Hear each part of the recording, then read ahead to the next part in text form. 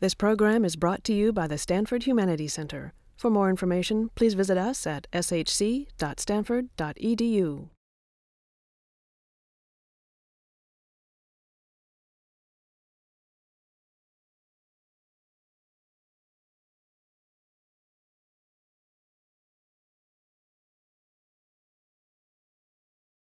This is a program that we've been planning for a long time to go back 2,500 years in history.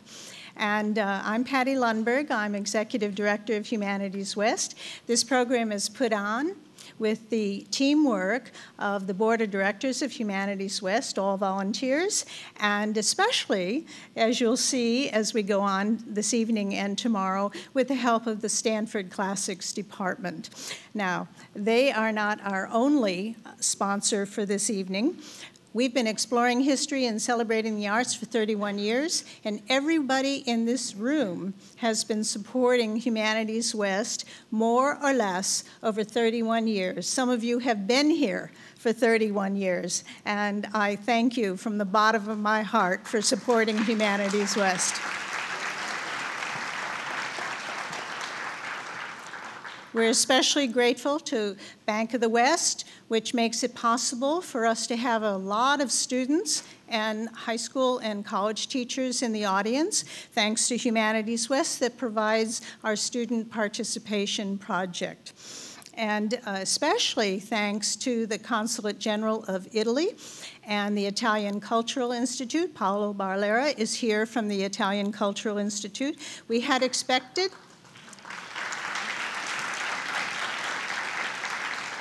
Mauro Batocchi, the Consul General of Italy in San Francisco, but he's been called to meet with the ambassador in Washington, so we're sorry he can't be here tonight. And we're having maybe more fun than he is. We also thank the Da Vinci Society and the California Classics Association, which has helped to, both of which have helped to sponsor our program for this weekend. But without further ado, let's bring on Walter Scheidel, who's going to talk about the city-state republic empire. What was the Roman Republic really like? Classicists ask a lot of questions, and this is the first for the night.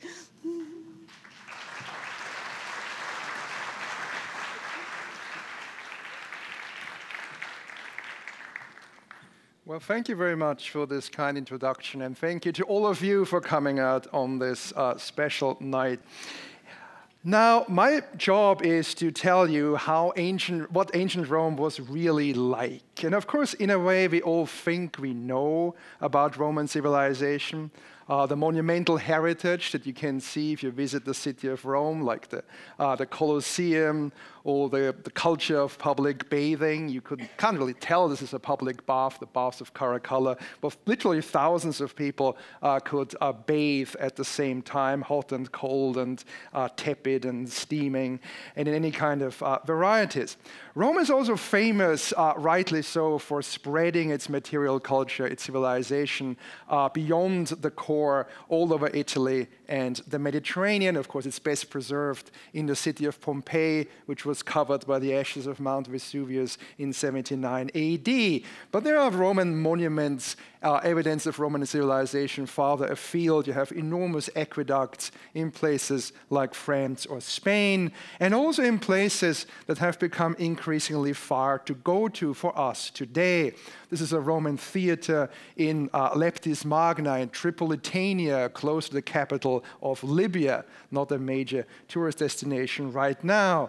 Or the Roman-era temple complex in Baalbek in Lebanon, very close to the Syrian border, which I luckily visited a number of years ago. Or a place you really can't go to anymore, the city of Palmyra in an oasis in Syria, one of the most extravagant Roman cities in the East. Then there are other relics of Roman culture you can easily visit, like Hadrian's Wall. The only problem is it doesn't really look like this. This is the one day a year when it's not pouring with rain on like the other 364 days, as you can imagine. And then, of course, we can at least reconstruct what the center of Roman civilization used to look like. This is a famous model in a museum outside the city of Rome, a huge, almost like a theme park, a huge monumentalized space representing what Edgar Allan Poe called The Grandeur That Was Rome. Now, what all these images have in common is one thing. They have nothing to do with the Roman Republic, because all these developments happened later in the following centuries, in the first few centuries AD, when Rome had become a monarchy and the republican system had already failed. It's actually very difficult to find suitable visuals for that period. Now, what is remarkable, though, about the Roman Republic is that it made all this possible by building up an enormous empire over hundreds of years, roughly in the second half of the first millennium BC. Now, this is a process not just rare or remarkable, but genuinely unique in world history. And it's unique for the very simple reason that prior to American independence, all large states in history used to be monarchies. And republics, in as much as they existed at all, tended to be rather small, city-states or intermediate, medium-sized entities like Venice. Rome is really the only republic in history that got to be really, really, really big.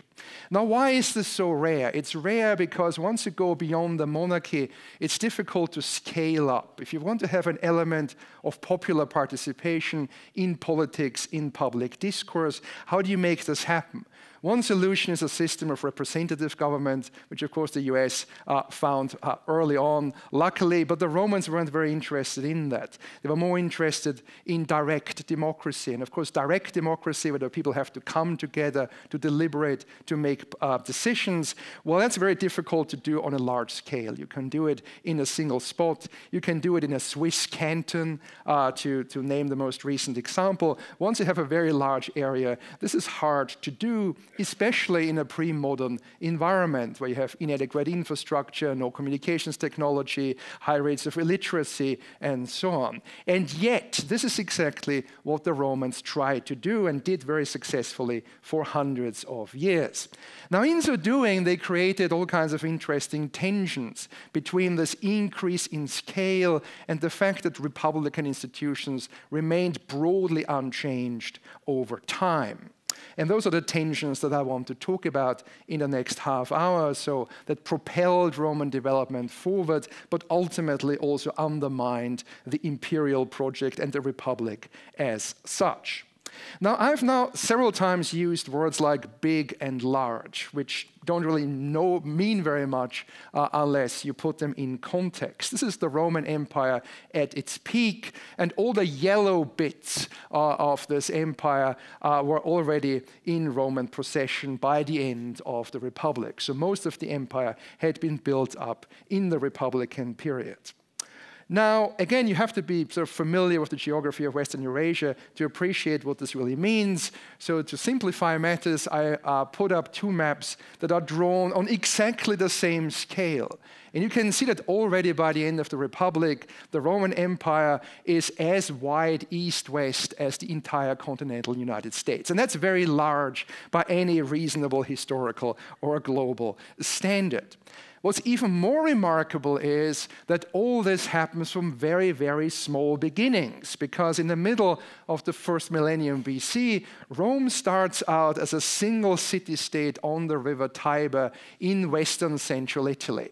And this map tells you even less, because you have to be intimately familiar with the geography of the Italian peninsula to make much sense of this. So once again, I need to put this in context. Again, you have two maps drawn on the same scale. You can't quite see this, but on the right-hand side, you have Santa Clara County. So you can see that 2,500 years ago, the territory of Rome was roughly that of Santa Clara County, which you could probably walk, which there wasn't so much traffic, you could probably walk across in a day or two. The population of Rome at the time is probably that of Palo Alto, where I live, about 60,000 people. And so what the Romans did over the next 500 years, they would go out from this tiny spot, the size of a single county, and conquer a territory the size of the entire continental United States, with the population twice that of the state of California today, which at the time was about a quarter of all people who lived on Earth, because there weren't all that many people to begin with. Now, this is obviously something rather remarkable, which I hope this is moving. You can see the unstoppable progress progress of Roman expansion under the Republic. And this is something that raises all kinds of questions. But how is this really possible if you started really tiny? How do you end up this big? Well, part of the answer is probably the Roman political system. Because when we talk about the Republic, we are not talking about the entire empire, this growing red blob that I just showed you on the map. The Republic really only consists of Roman citizens, people who have Roman citizenship. It doesn't include foreigners or slaves or provincial subjects or any other number of people under Roman control. Now, ignore the detail. I had to put up something, right? I can't just talk, so I had to put up a picture. This is a very simplified version of the Roman constitution. The take-home lesson is the Roman Republican system, which remains largely unchanged for hundreds of years, consists of three main elements. The people, by which I mean the people who really matter in a political sense, i.e. adult male citizens. Women are excluded from the process, but that's the same in Western countries well into the early 20th century, so that's not at all unusual. In order to participate in the Republic in a political sense, the people, those adult male citizens, had to physically come together in the city of Rome in designated meeting spaces to meet and listen and deliberate and elect officials, pass legislation, decide over war and peace, conclude treaties, that kind of thing. There are different types of assemblies in which people met. The two main ones are organized in different ways. One is one where people are classified, they are put in different voting groups according to what we would call people's net worth. So how much money you have decides which of these groups you are placed into. There's a very large number of voting groups for what we would call the upper class or the upper middle class, and there is a smaller number of voting groups for everybody else, i.e. the majority of the population. Again, it's something you have in the 19th century in many Western countries still. So even though the system is overtly democratic, it is at the same time heavily biased in favor of the wealthy, the conservative element of Roman society. Then there's another assembly where the same people come together, but they're organized in a superficially more modern-looking way, according to geographical voting districts, of which there are ultimately 35 in Rome and Italy, 4 in the city of Rome, and most of them elsewhere, all over the Italian peninsula. And each district has one vote, and the majority wins and carries the day. Now, this sounds great on paper, but in order to cast your vote, members of these various districts had to show up in the city of Rome on the designated day and cast their votes. And of course, the average peasant couldn't really afford to walk to Rome or ride on their donkey for I don't know how many days just in order to participate in these assemblies. And so it was mostly rich people who could afford to do so. So once again, you have a bias in favor of the rich and powerful, which the Romans thought was just fine because it makes perfect sense. The more you have, the higher your stake is in the community, the more weight your vote should carry. An idea that Plato, of course, next door in Greece, was also quite fond of. The second element is that, so you have the democratic features, people casting votes in a, like I said, rather modern-looking way, but the whole system is rigged in a way in favor of the wealthier element.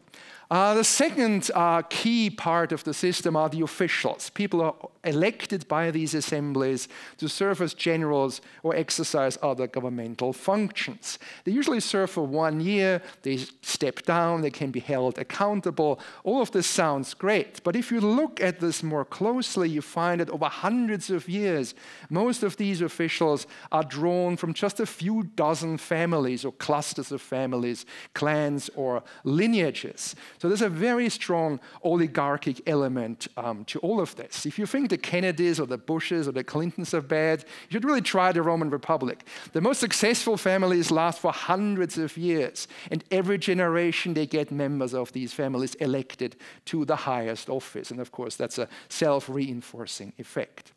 Now, to reinforce this oligarchic flavor of the Roman system, you also have the Senate. The Senate is nothing like our Senate. It doesn't really represent the people. It's essentially a club of formally elected officials. When they step down, they join the Senate. There are hundreds of them clumped together in this club, collectively representing the richest and most powerful people in Roman society, exercising a huge amount of informal authority, social control, and so on. Now imagine if you're a Roman official, you belong to these high-up families, you're elected just for 1 year, and you know that at the end of the year, you rejoin this club. Where are your loyalties going to lie? Are they going to lie with the people who elected you for 1 year, or with the peers whom you have to face for life once you step down? So there's a great deal of social control exercised through peer pressure, if you will. The result of this is that the Roman Republic is very, very heavily shaped by oligarchic practice. When people run for office, more often than not, they don't necessarily talk so much about what they have accomplished. They talk about the accomplishments of their own ancestors, what their fathers and grandfathers and great-grandfathers had done for the Republic. They identify themselves in family terms. So if you were just a little bit cynical, you could say it's a system a little bit like a mafia system, where you have a number of very powerful families, all intertwined by marriage and adoption and all kinds of connections running the show from behind the scenes. And it's maybe not entirely coincidental that some busts of Roman aristocrats, like the charming guy to the left, bear more than a passing resemblance to modern-day mafiosi, just like this guy, just being apprehended by the Carabinieri. But this is, of course, not the whole story. It's a very big part of the story, but it's not the whole story, because it is not a pure oligarchy. Pure oligarchies don't work very well, because if you leave aristocrats to their own devices, they start fighting amongst each other on how to carve up the loot, how to control the state. If you look at late medieval Italy, you have many examples of this. The system here is stabilized by popular participation. People's, the assembly's participation, input is vital in making sure that this kind of competition is contained and managed. As the 2nd century BC Greek observer Polybius observed, he was a hostage who was brought to Rome from Greece and then cozied up to the Roman elite and spent the rest of his life there. He observed that in Rome, the people who gather in assemblies, are the only source of honor and punishment. They are the ones who decide it's going to be aristocrat A rather than aristocrat B who is going to hold that particular office next year. And as long as the aristocracy abides by these rules, the system functions and is stable, and it indeed was for hundreds of years.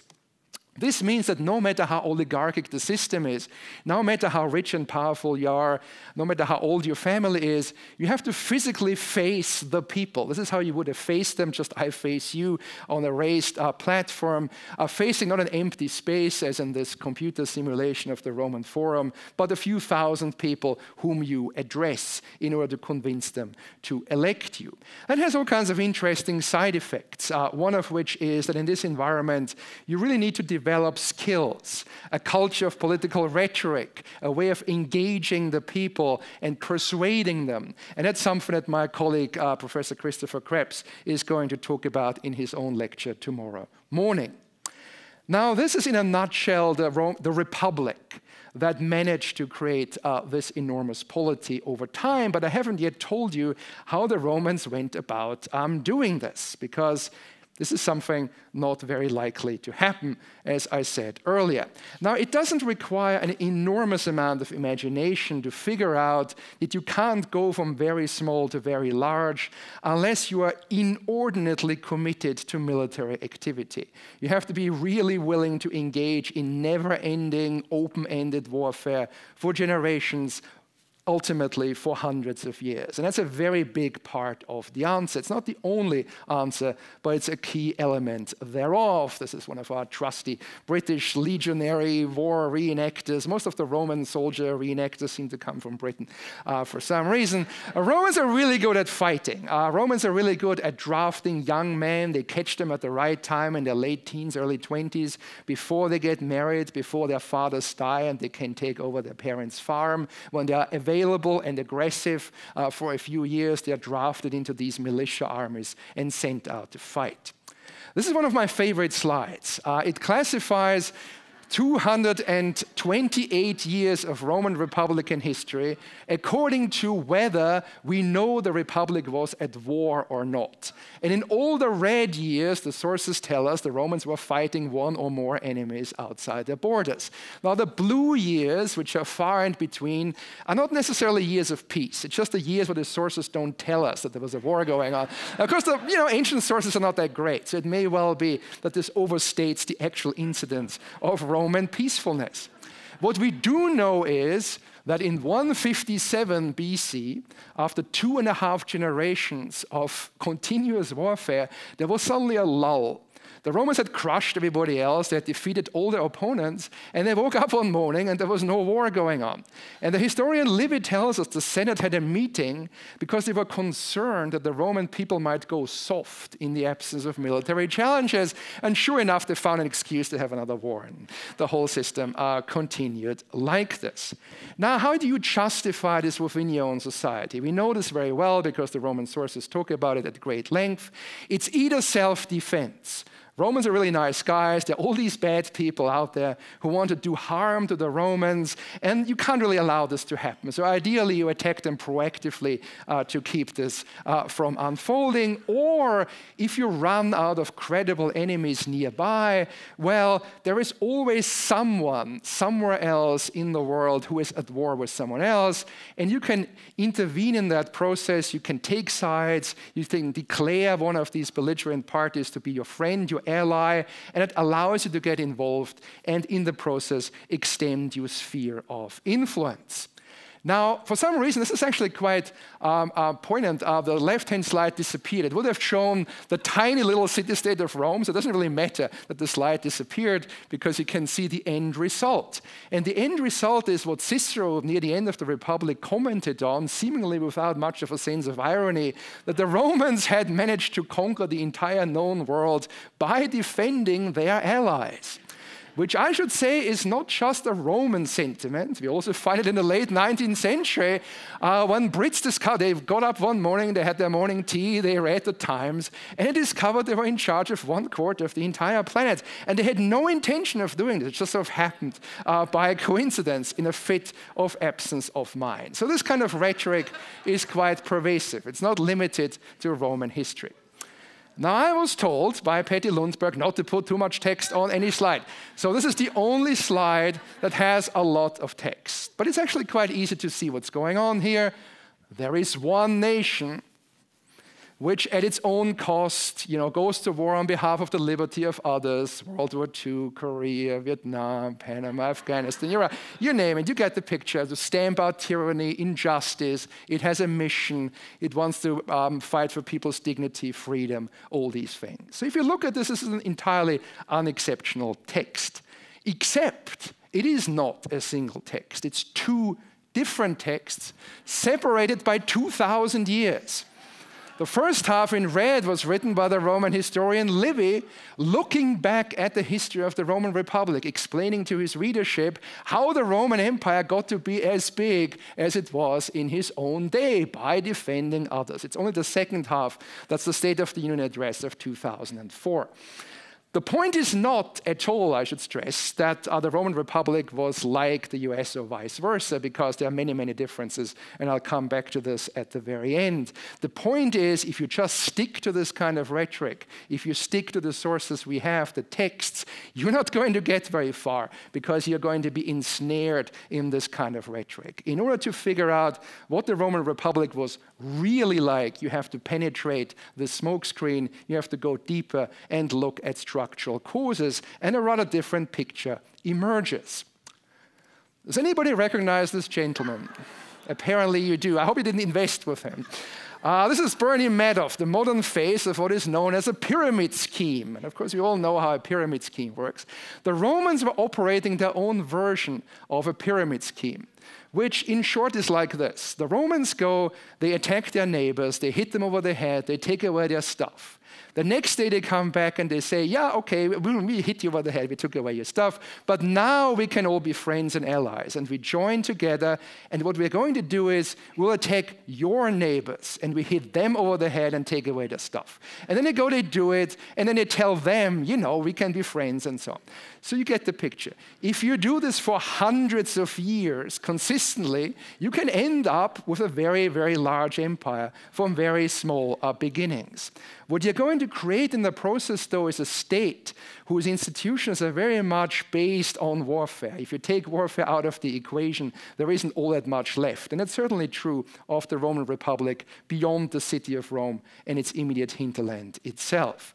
What you end up with is something that the famous economist Joseph Schumpeter almost 100 years ago called object-less imperialism, which seems very paradoxical.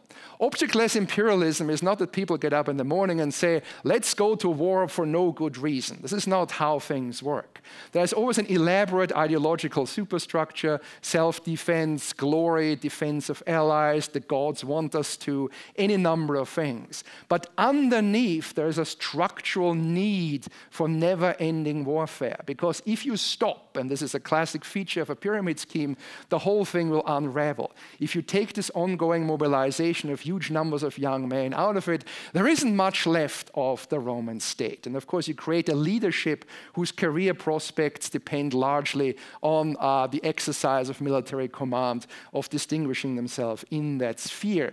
And we can test this hypothesis by looking at the ancient sources. There are many wars where the Romans are really attacked by dangerous people. There are other wars where they have lucrative targets, where there's a lot of money to be made by fighting others. But eventually, there are also wars that don't make a whole lot of sense, where the Romans fight poor people, where there isn't really much to be had, and they fight those wars anyway, which is a classic illustration of this principle. War has to keep on going almost indefinitely to keep the whole system working.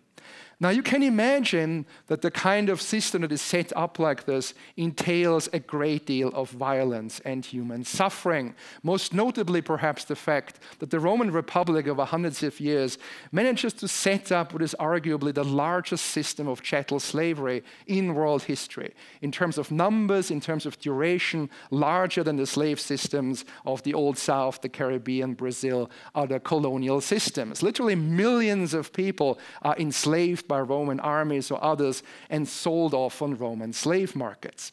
Now, this is obviously a very bad thing, but once again, there is a hybrid outcome because there are unexpected benefits to this. The more slaves there are, the more, in a way, the people who are not slaves, the free Roman citizens, tend to benefit.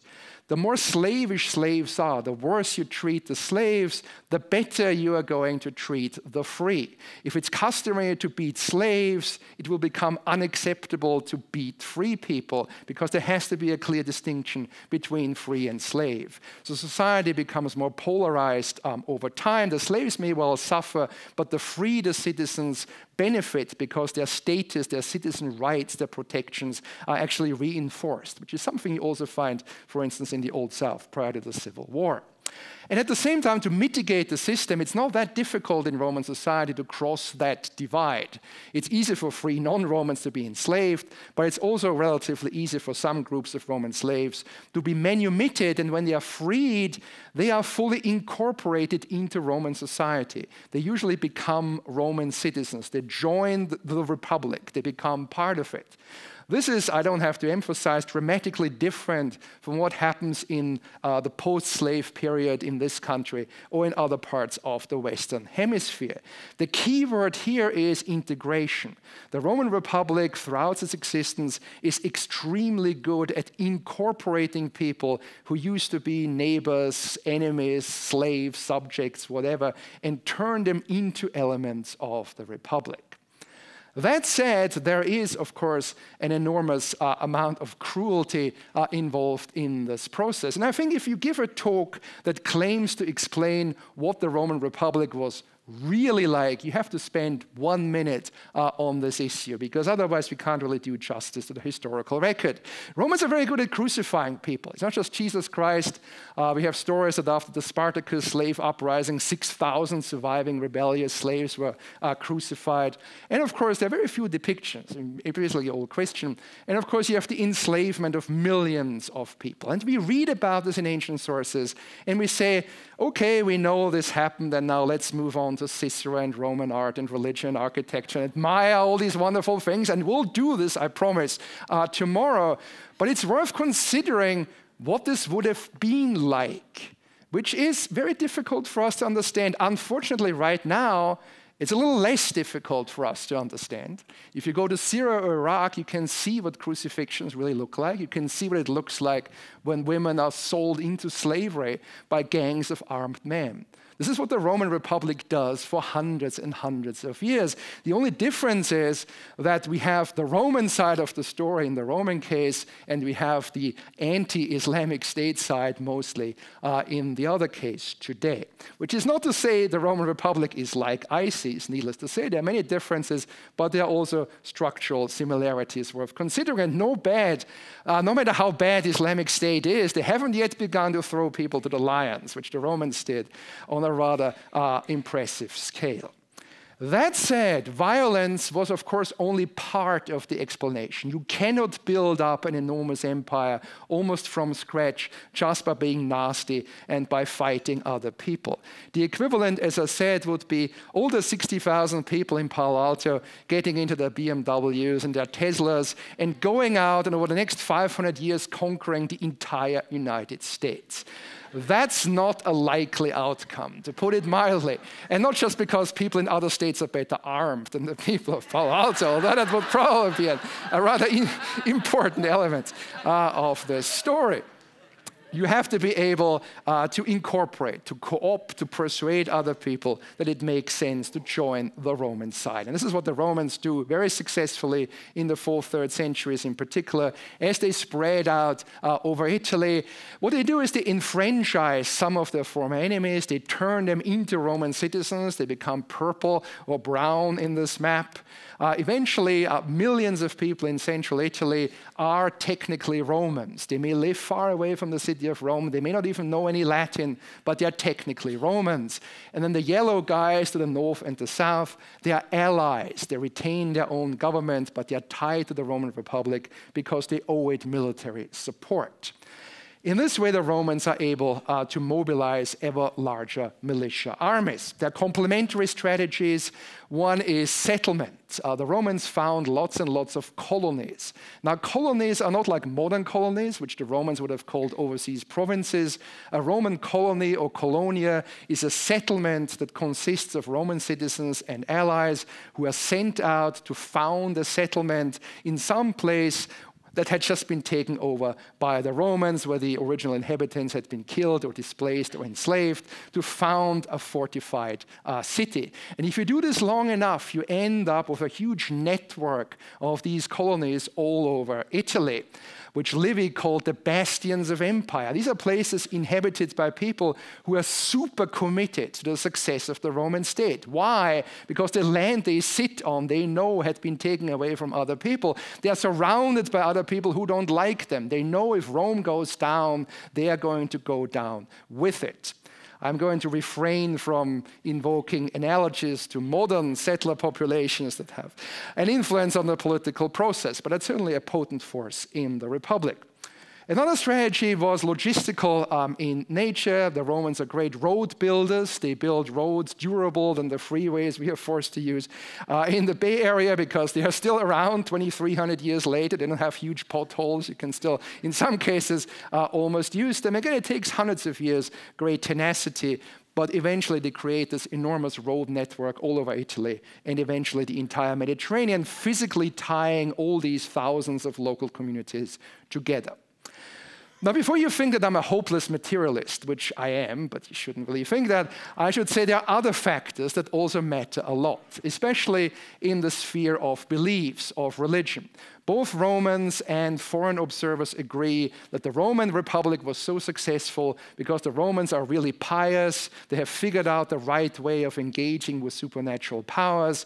They use religion, they instrumentalize it to create cohesion, trust within the Roman citizenry. Now, this is something that Dr. Daniel Padilla is going to talk about in his lecture tomorrow, so I'm not going to belabor this point. What you're going to end up with is this agglomerate of millions of Roman citizens and their allies whom you can rely on to raise huge armies numbering in 5 or even 6 figures. What's important here is that there are no other states in Western Eurasia that are organized in a similar way. All the other states out there are either kingdoms that rely more on mercenary armies or tribes and chiefdoms that are also warlike but are not as big and not as well organized. So that gives the Romans a huge leg up. It makes it very easy for the Romans to make this quantum leap from Italy all over the Mediterranean, crushing resistance wherever they show up. This also, incidentally, means the end of the pyramid scheme, because once the Romans step beyond Italy proper, they stop turning these new people into citizens or allies. They just defeat them in war and make them tax-paying provincial subjects. And this is how the pyramid as such survives. So the pyramid scheme is actually quite successful in the long term. Now, this means that there's a growing inflow of wealth, of plunder, of tribute, of rent, of extorted money flowing from all these growing provinces into Italy and especially to the city of Rome, creating enormous benefits for people in the center. What also happens, though, in Italy itself, if you turn millions of people into Roman citizens, well, most of them will end up being nowhere near the city of Rome itself. It will become more and more difficult for them to participate in any meaningful way, politically, socially, religiously, in the Republic, in the civic sphere. Now, if you look at the 4th century BC, at the start of Roman expansion, pretty much everybody who was a Roman citizen lived in or near the city of Rome. And then as more and more citizens were created all over Italy, a growing majority of these citizens came to be farther away. By the end of the Republic, only 1 citizen out of 5 lives in or near the city of Rome. The other 80% are elsewhere in Italy or even in the provinces, which means they're really effectively disenfranchised. They can't participate in the process. What's also striking is that the meeting places that the Romans had been using for hundreds of years are not really big enough to accommodate anything like those crowds. This is the Roman Forum, one of the traditional meeting spaces, and even before it was built up, you couldn't really cram more than a few thousand people into this space to attend certain assembly meetings, and yet there are now hundreds of thousands or millions of people who are entitled to the vote. So there's a huge mismatch between the size of the electorate and their actual engagement in the political process. By the late Republic, only a few % of all people who were technically Roman citizens would have been, even in theory, able to fit into those meeting spaces that were provided in the city of Rome. And yet the ancient sources never complain about this. Nobody seems to think this is a problem. Romans are quite happy to have a tiny sliver of the electorate make all these decisions in the center itself. So it's a very imperfect republican system. Next time you hear about low voter participation in this country, remember the Roman Republic, where the problem is an entire order of magnitude worse than it is in the US today. The result of this is a growing bifurcation of Roman society. In order to participate in the benefits of empire, you really have to be in Rome, because this is where everything happens, where all the money shows up. And of course, the officials who are elected by people who show up in Rome are going to cater to that particular constituency, which makes perfect sense. And so you have lavish investment in and around Rome in physical infrastructure. You get aqueducts that bring in fresh water from the mountains for the growing population. You have a sewer system. You have entertainment entertainment. You have spectacles, chariot races, theater performances, paid for by the aristocrats, by the state. You have the notorious practice of gladiatorial combat, which is sponsored by candidates who run for political office.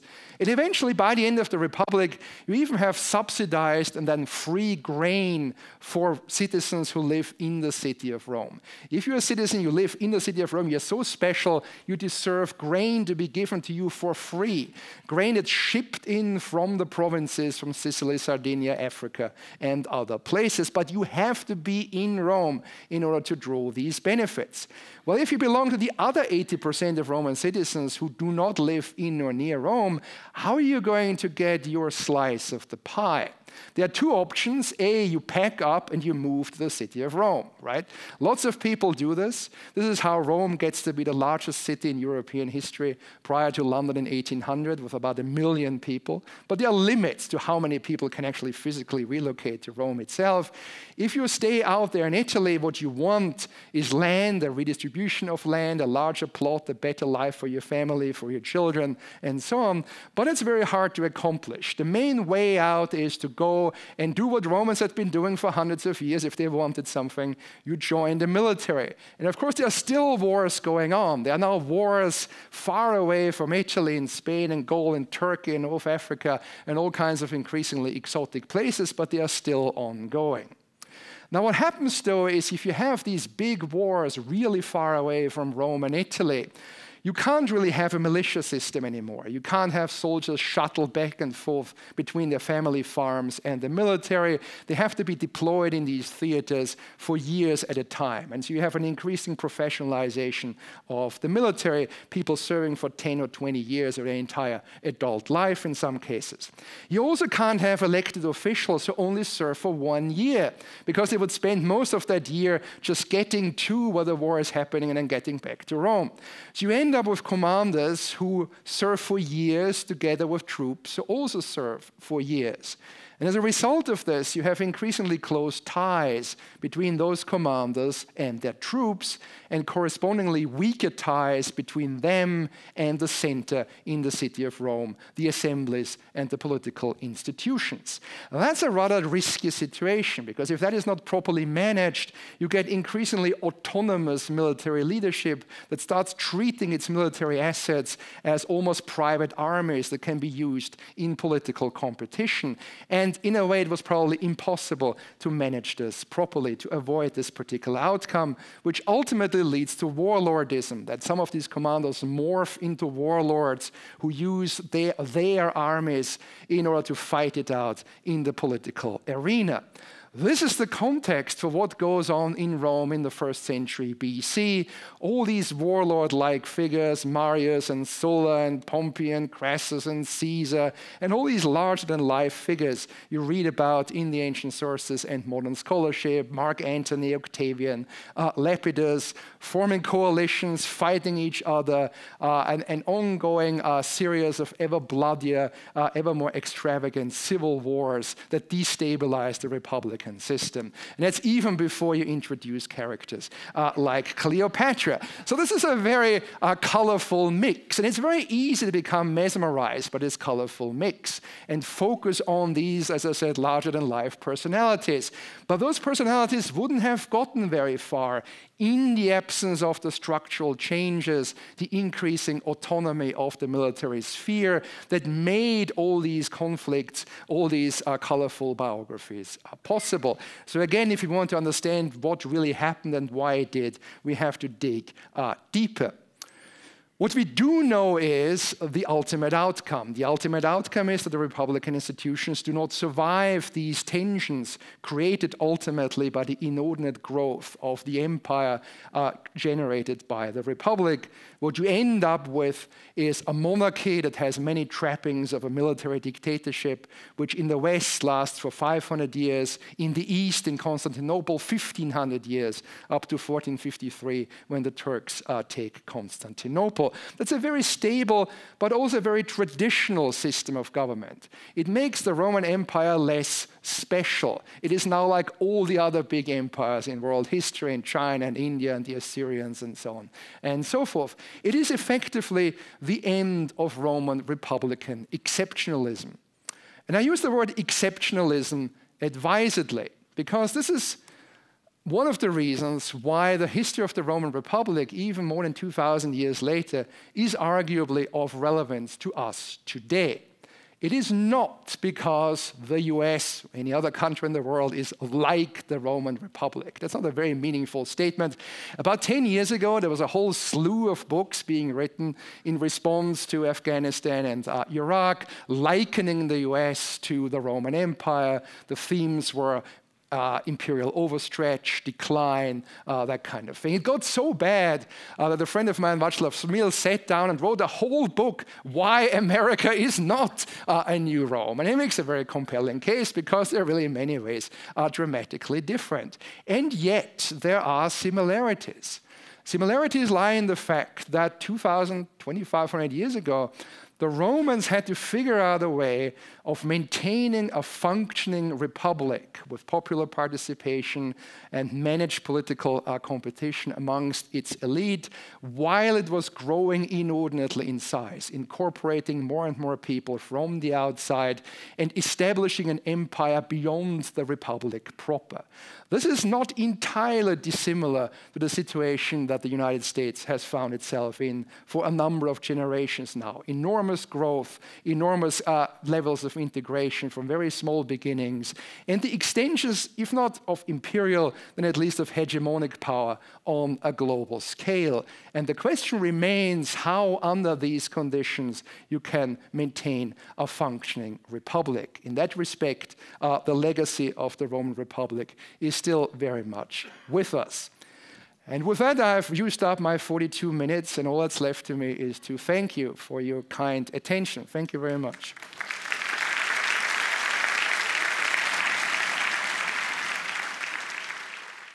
This program is brought to you by the Stanford Humanities Center. For more information, please visit us at shc.stanford.edu.